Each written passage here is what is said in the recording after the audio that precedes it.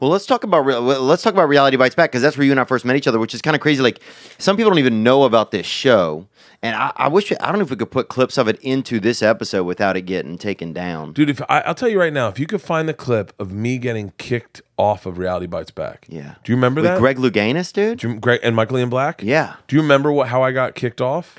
I remember you did like somebody said you did like a DNA, like a broke chain like an HIV kind of DNA dance on a desk. Yeah. So for those of you who don't know, it was a reality show within a reality show.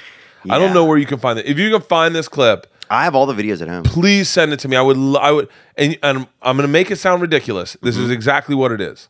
So it's me, Mo Mandel, and Amy Schumer on the final table.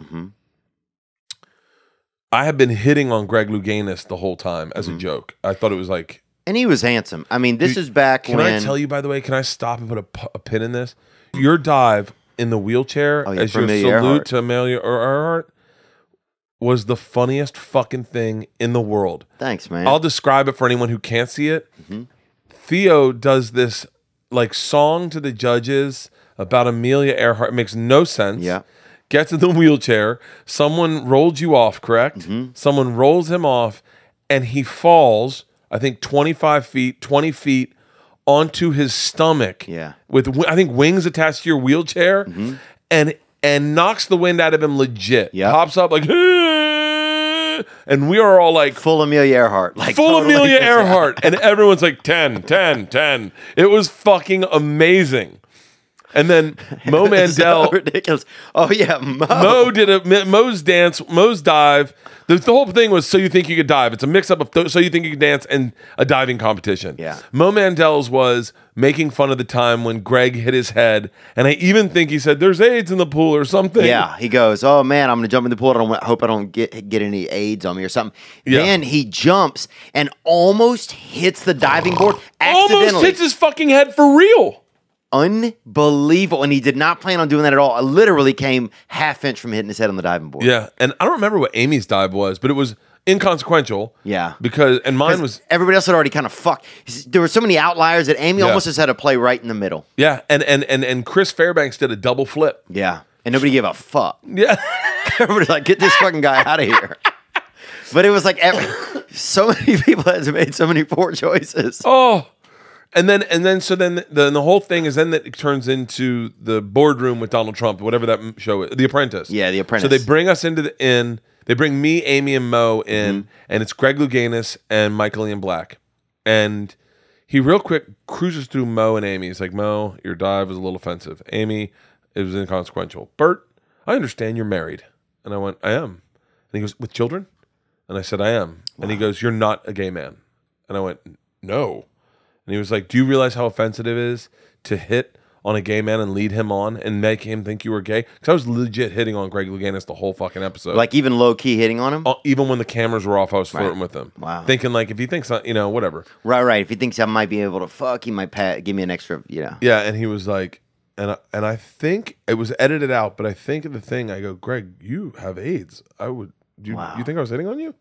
And he was like, "You're fired." And he just gets up and leaves. And Amy and Mo are like, "Oh my God." They're like, "What the fuck did we just witness?"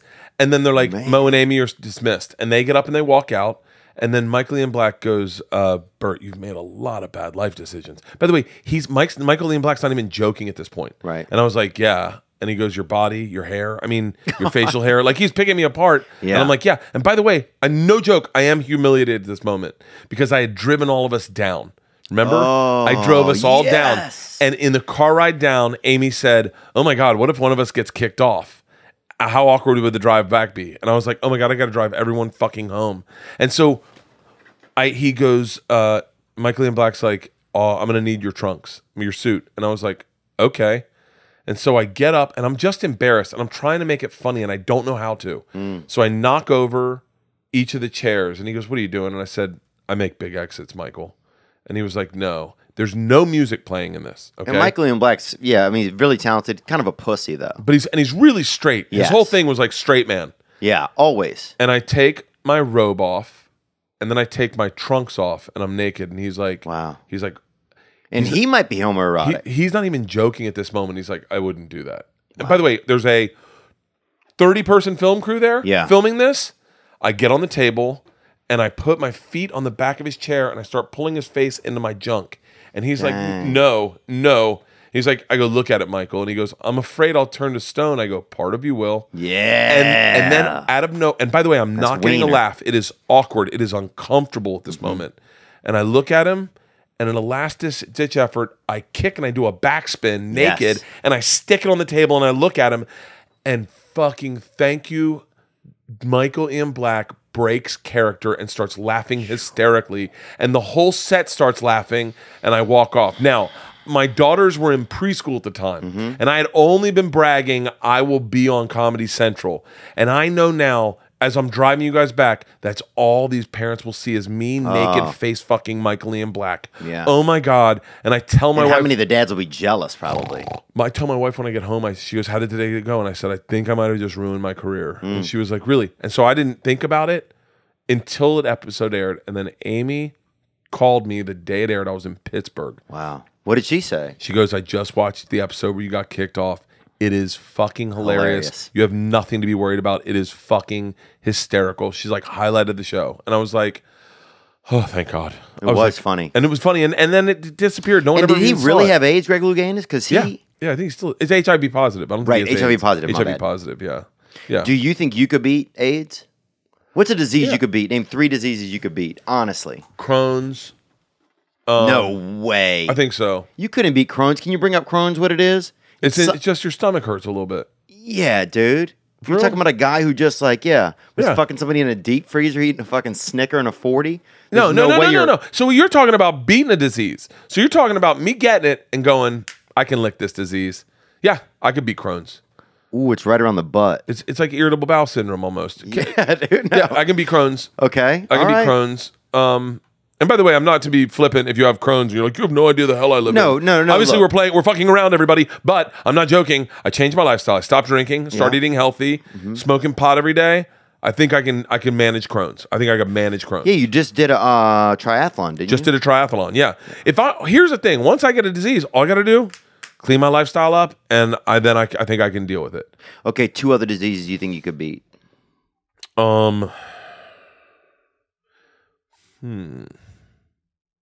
What's something with your eyes? Optimization. I could definitely optimize. What is that? I think that's just a word. This is getting better.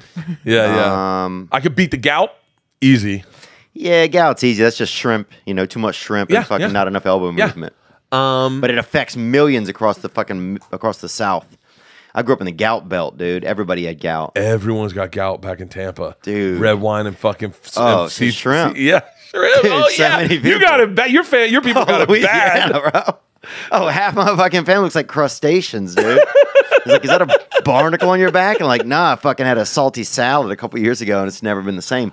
It's crazy how salt just will get stuck in your body, dude. When no joke, when I get my heaviest is like when I'm on the road doing if I do a theater run, I kind of balloon up because I'm flying and partying every day. Like fly, perform, party, fly, perform, party. And that's when I balloon up, and I'll come home and I'll be like 240, and then I'll eat healthy for 2 days, and I'll drop 15 pounds immediately of just water weight. Just because you eat like shit in the airports, you're drinking booze, you're retaining water, you're on planes, your ankles are bloated. Yeah. And then all of a sudden I always think, if I just built fences, I'd be in great shape. Really? Just built fences or it was a potter. No, really? Yeah. You don't think you'd be there? Because, look, I used to work in that type of labor force, and I mean, it's so easy, bro, to become just a dude that fucking naps in the truck, dude. It's so easy to be that dude. Okay, I'm wrong. You're right. I'm wrong. I'm the napper. Oh, yeah. Whoa. What the fuck am I doing? What the fuck am I doing? Here, I got confident with Crohn's, and I started saying the shit I could do. No, I couldn't do that. You're right. Yeah. You're right. Because I'm the guy that if I was building fences and they were like, hey, man, we're going to burn one behind the house, I'd be like, yeah, I'm in.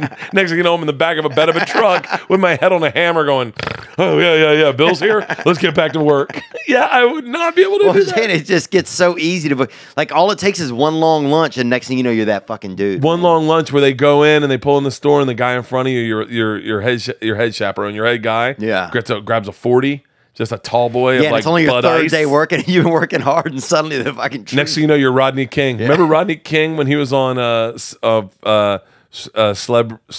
rehab? and he worked for like some housing company, and he worked for a pool company. Did he really? In Compton. Harry Basil worked with him, didn't he? No, I don't know who's Harry Basil. Is that a comedian? Yeah, Harry Basil that runs the Laugh Factory. They just showed I get him. no respect. What is that? That's Rodney Dangerfield. Oh yeah, Rodney Dangerfield. I don't drink before I go on stage. And I'm sorry, Rodney King is one of the victims. Yeah. I'm like, damn. But Wait a 6 degree of separation. Rodney King from himself. Wait, Harry Basil, Rodney Dangerfield. Oh, you're talking about Rodney. Okay. I get no respect. I'm sure he said that at some point during the beating. Hey, I get no respect. Wow, you know what's crazy is my sister can't even read. But what does it have to do with us right now? Hope you enjoyed that video, and you can watch another. And you can watch this one, you can watch this one. Different options, different choices. Some guy just brings you one option, not this guy. 2 options. Watch one, this one or this one.